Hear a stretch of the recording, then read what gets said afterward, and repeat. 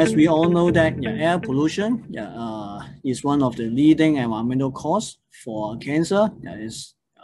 This message is come from the WHO in 2013, 7 years ago. And we also have, according to the latest figure from the WHO in 2018, more than 95% of Earth's populations, they breathe dangerous pollutant. Also, air pollution is involved in the deaths of around 7 million people every year. So the majority of the death taking place in poor countries.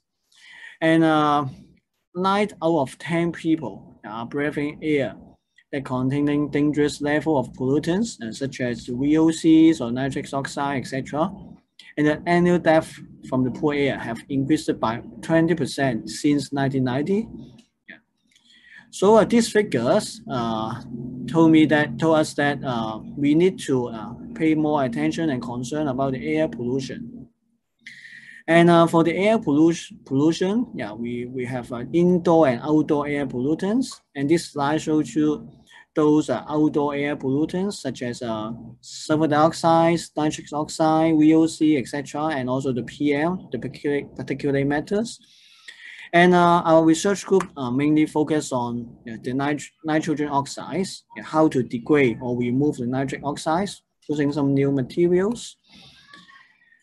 The abatement of nitric oxide. Why we choose nitric oxide? Because the atmospheric nitrogen oxides concentration have greatly increased in the past decades. It will cause damage to human tissue and also the environmental pollution, such as the photochemical smog. And another problem is the ozone, because ozone is created when nitrogen oxides, the NOx, react with another air pollutants in the atmosphere, that is the VOC. In the presence of light, that means if you have the UV light, there's a chemical reactions and then form the ozone, especially in the high temperature. For example, in China, it has a new air pollution crisis for the ozone.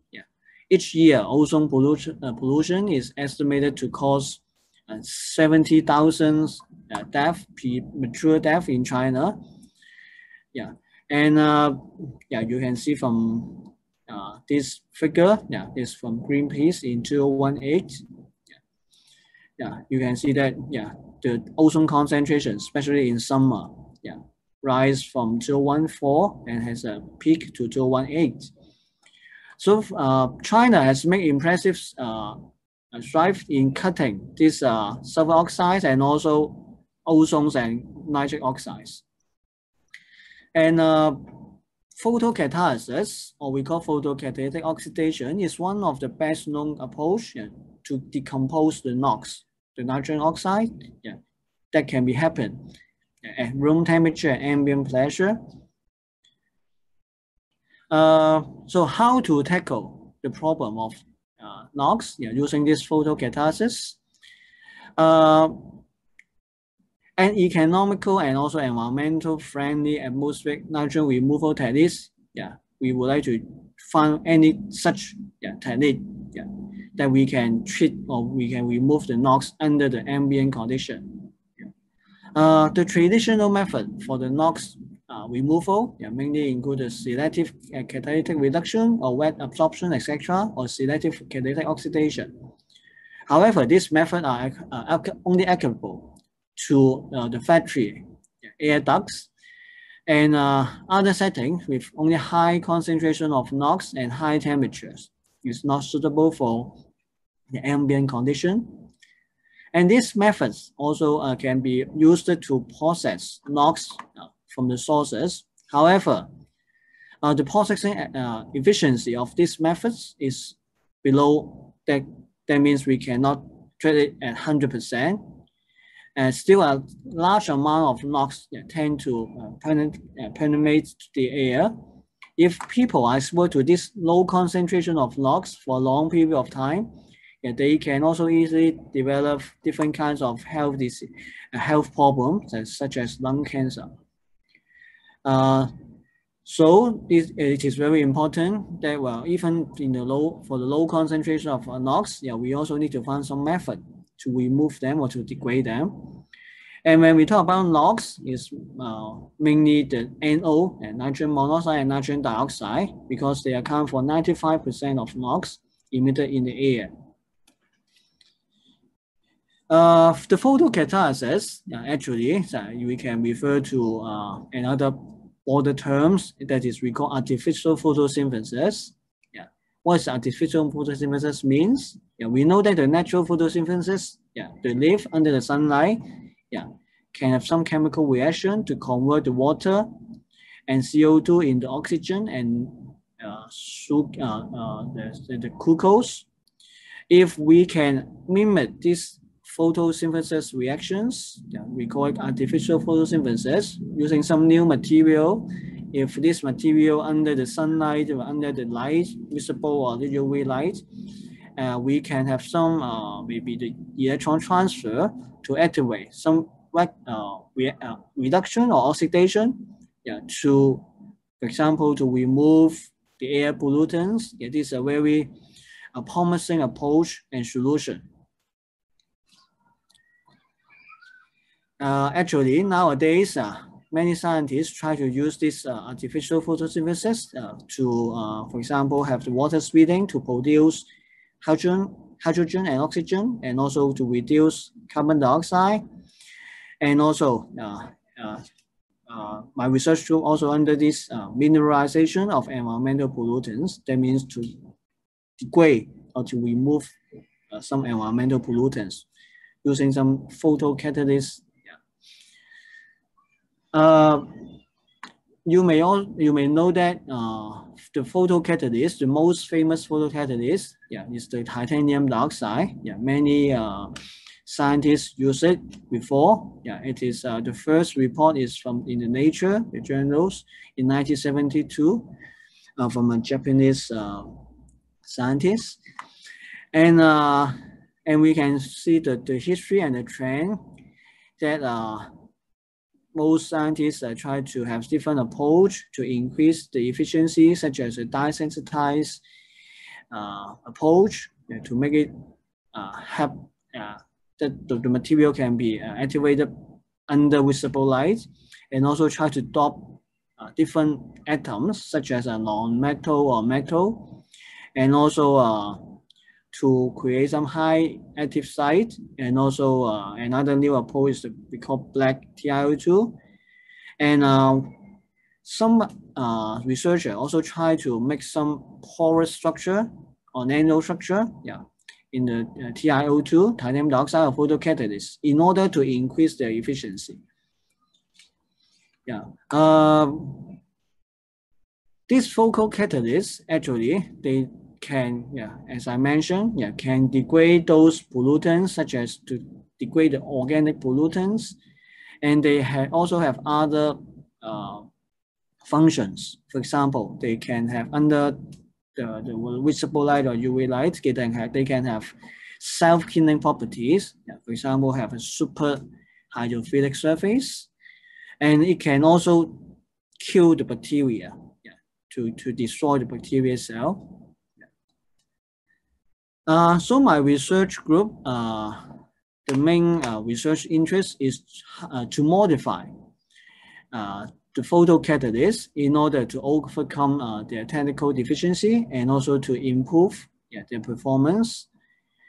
We have different approach, for example, to try to increase the surface area by engineering some nano or mesoporous structure, using different synthetic approach, and also try to increase or modify the optical and chemical nature, so that they can, for example, to absorb visible light instead of UV light, to make them more energy efficient, and also to couple with other technologies, such as nanotechnology. These are those research where we try to have some nano material or nano photocatalysis, to degrade those environmental pollutants. Yeah.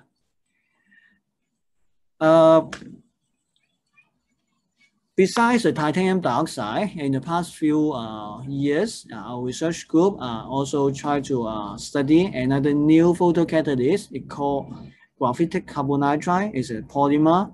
Yeah, it is very responsive to the visible light spectrum with high chemical stabilities, suitable band structure, and also cheap and sustainable. So we think that it is another good choice. Yeah. Compared to the titanium dioxide. So our research group tried to synthesize this graphitic carbonitride using different modifications. For example, this paper, we published it in 2015 in order to make it with some graphene-like structure. And we found that this graphene-like structure, carbonitride, can have a higher activity to remove the nitric oxides. Yeah, another study from our research group is also on the photocatalyst carbonitride by adding this we call TAP 246 TAP, these chemicals, using the copolymerization approach to narrow the band gap to enhance the photocatalyst with a new structure. You roll it up like this. And we found that in this figure, you can see that the nitrogen monoxide concentration, when we switch on the light, the visible light, because this carbonitride is a visible light driven photocatalyst. When we couple it with 1% of this TAP in our synthesis, we found that the efficiency compared to the pure carbonitride have an increased efficiency in removal of nitric oxides. Here's those characterization. Maybe I don't spend a lot of time on this. Another approach, we try to couple the carbonitride with the wood-tile titanium dioxide. And the carbonitride is a quantum dot. Here is the mechanism. We couple the carbonitride with the wood-tile titanium dioxide because we want to make a set schemes, and have some heterojunctions in order to reduce the recombination of the photogenerated electron and holes, so that it can have a higher efficiency in the removal of the nitric oxides. You can find that those are S, the sample with S, started with S, is those that we couple with the titanium dioxide, compared to the pure TiO2 or pure carbonitride. The efficiency, the removal efficiency, is much higher. Here is the experimental setup that we use to remove the NOx. We put the sample under the light, visible LED light, and we have a continuous flow of NOx from the standard gas. And then when the standard gas nitric oxide, the known sample nitric oxide flow into the reactor,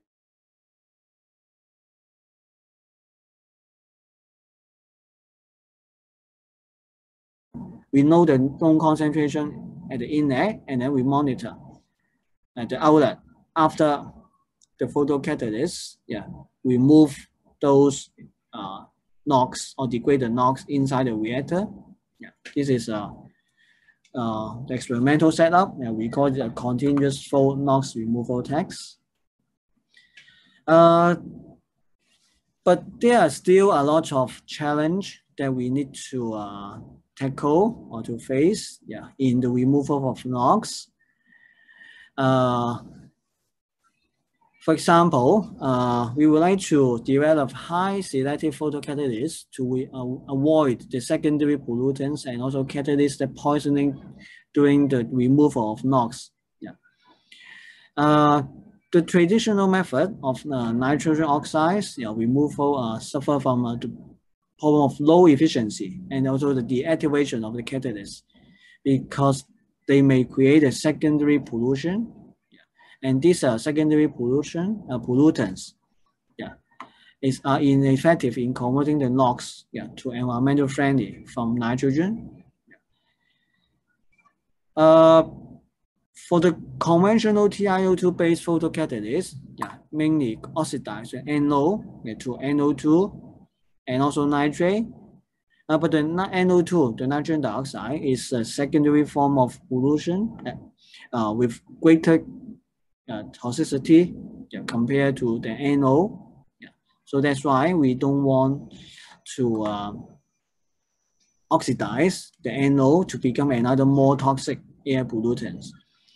And also nitrate, the nitrate species do not simultaneously dissolve and also occupy the active site of the catalyst, and it will lead to the deactivation of the catalyst.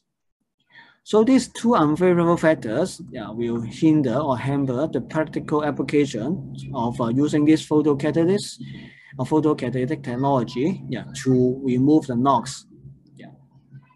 And also compared to the photo oxidation, we would like to see whether if we can have some new approach to make it have some selectivity for the NOx to generate N2 through the photocatalytic reduction, not the oxidation, although we know that it is more difficult.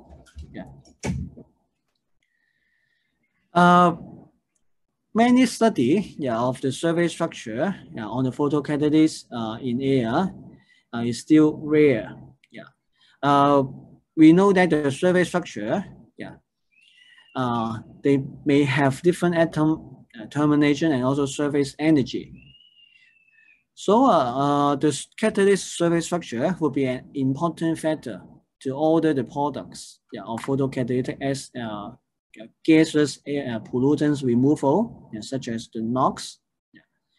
And some study also shown that the chemisorption mode of the gas molecules on the surface of the catalyst can control either the reaction path or the reaction product. In general, the chemisorption mode of gas molecule on the catalytic material it depends on its surface structure. It means the surface vacancy. So that's why we are very interested in if we can generate some surface vacancy on the photocatalytic structure. Will it be happen to have some new reaction pathway or selectivity or new photocatalytic mechanism? We would like to find out their relationships. There are some research, they also try to study the surface vacancy on the graphitic carbonitride photocatalyst. For example, some scientists, they try to make some surface oxygen vacancy in the titanium dioxide, and that the titanium 3+ defects are not conductive to the enhancement of photocatalytic activity and affect the absorption of photocatalysts. Another study, they try to make some nitrogen vacancy in the graphitic carbonitride, have also been extensively investigated and applied in the photocatalyst. So we, in the past 2 years, we also studied this surface vacancy on the graphitic carbonitride. We try to make some carbon vacancy on the surface of this photocatalyst on the carbonitride nanosheets. And also we try to investigate their performance with this carbon vacancy through the reoxidation in CO2 for NOx removal under the visible light irradiation. And we found that these carbon vacancies show an enhanced photocatalytic oxidation for NO and NO2. Here are some characterization results. There's a ESR and also the XPS. We use this characterization result confirm that there's existence of the carbon vacancy.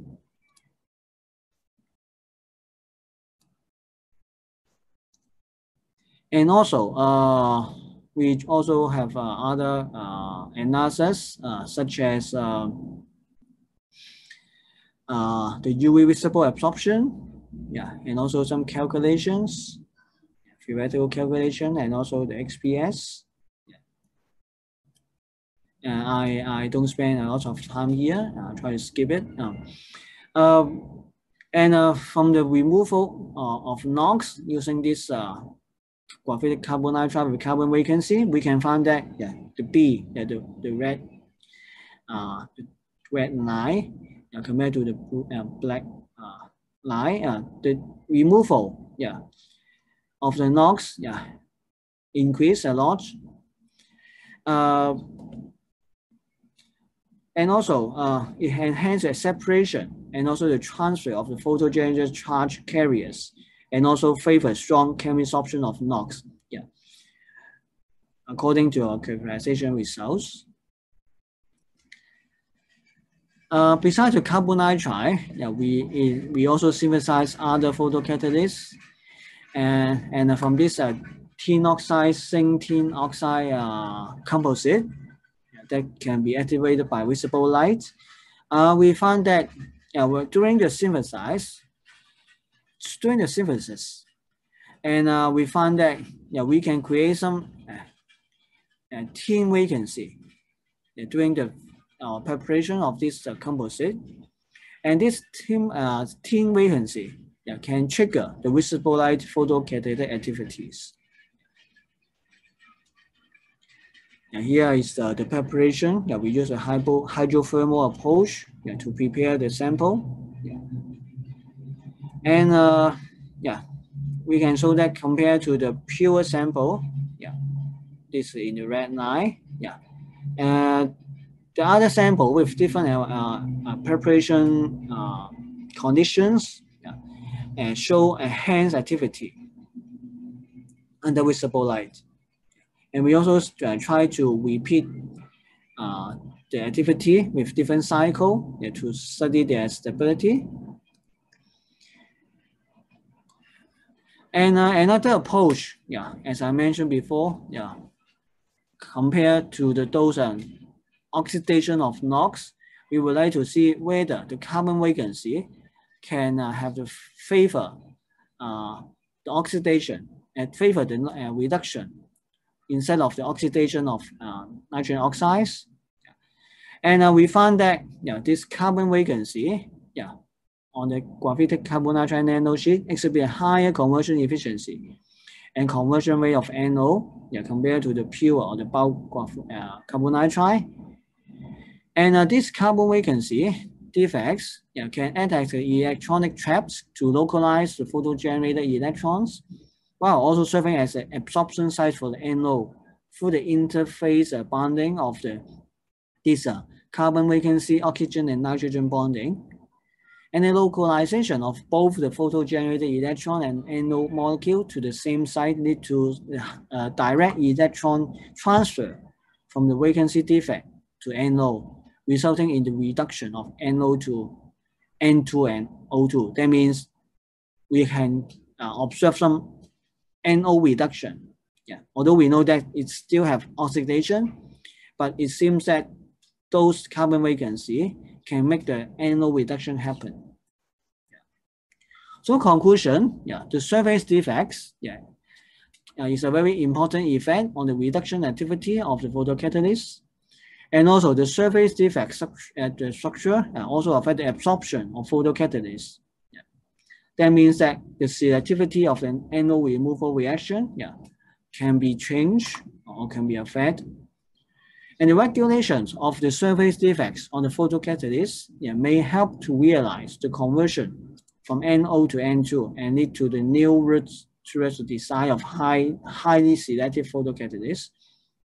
So our future work or future study, we try to further prove or propose idea, that is try to tailor-make some more surface defect structure to regulate the photocatalytic reaction pathway with high selectivity in photo reduction of the harmful NOx to environmental friendly N2 gas. This is future or ongoing research work. So at last, I would like to acknowledge research collaborators in Hong Kong and in mainland China, and also the funding agency in Hong Kong.